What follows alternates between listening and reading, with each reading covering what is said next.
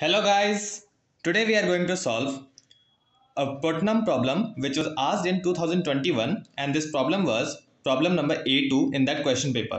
Today we are going to solve this problem, and this problem stated that for every positive real number x, here x is a real number and positive, and a function gx is defined such that gx equals to limit r tends to 0, and the function is x plus 1 raised to the r plus 1 minus x raised to the r plus 1 whole raised to the power 1 by r. We had to find the another limit, and that limit was limit x tends to infinity gx divided by x. We had to find this limit, and the function itself contains one more limit, so we have to solve two limits in one question here. So let's start the solution without wasting our time. And before starting the solution, please like this video if you like the solution and subscribe to my channel if you want more such videos. Let's start. Here what we are going to do is, first of all, we are going to find what type of limit is this gx. Here if I substitute r equals to 0 in this given function in the base, then what I will get is x plus 1 raised to the 0 plus 1, that means x plus 1 here x. So I can clearly see that it will be 1, and the exponent, it will tend to infinity. So I can clearly say that this limit is going to form 1 raised to the infinity form.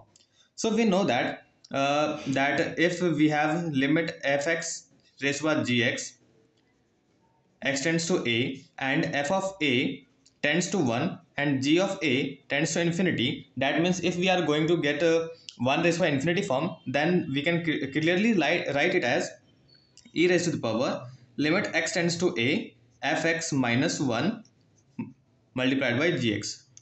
I hope you know this formula. Using this formula I am going to proceed. Let's start solving gx. So let's rewrite gx equals to limit r tends to 0, and then x plus 1 raised to the power r plus 1 minus x raised to the power r plus 1 whole raised to the power 1r. So clearly it is 1 raised to infinity form, as I have proved earlier. So I am going to use this formula directly. So I am writing e raised to the power limit r tends to 0 and x plus 1 raised to the power r plus 1 minus x raised to the power r plus 1 minus 1 multiplied by 1 by r. So I can clearly write it as like this. I hope there are no issues in writing like this. So let's proceed. Because we are getting another limit here, so let's check what type of limit it is. If I substitute r equals to 0, then x plus 1 minus x minus 1. That means in the numerator it's 0, in the denominator also it will form 0. Therefore it's 0 by 0 limit. In 0 over 0 limit or infinity over infinity limit, we can directly use L'Hospital's rule. So we are going to use that rule. I hope you also know that.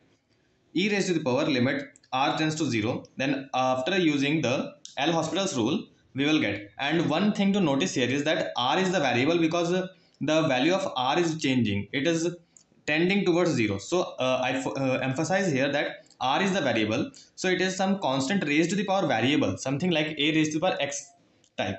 So when we are going to differentiate it, we will get x plus 1 raised to the power r plus 1 multiplied by ln x plus 1 minus x raised to the power r plus 1 multiplied by ln x, and minus 1 is a constant, so therefore its derivative will be 0 and derivative of r will be 1.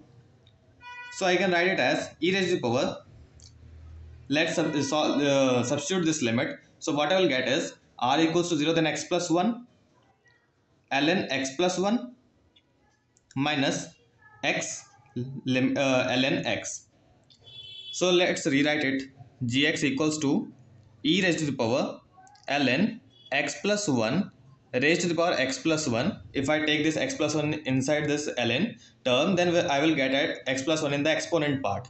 So x plus 1 raised to the power x plus 1, and here it is subtraction, so I will get like this, x raised to the power x in the denominator over in the ln part, that is log function, and this whole ln or log, natural log part, is in the exponent of e. So clearly using one more property that I am going to write over here is e raised to the power ln anything x is equals to x. We all know this, so I am going to use here. So gx equals to x plus 1 raised to the power x plus 1 divided by x raised to the power x.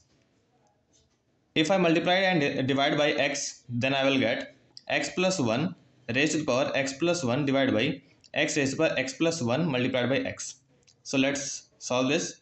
X plus 1 by x whole raised to the power x plus 1 multiplied by x equals to what I'll get 1 by 1 plus 1 by x plus 1 multiplied by x.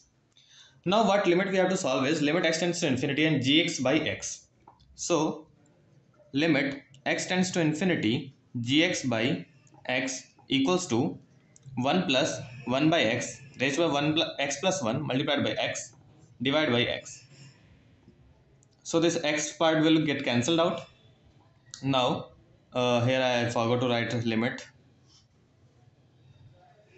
x tends to infinity 1 by 1 plus 1 by x raised by x plus 1.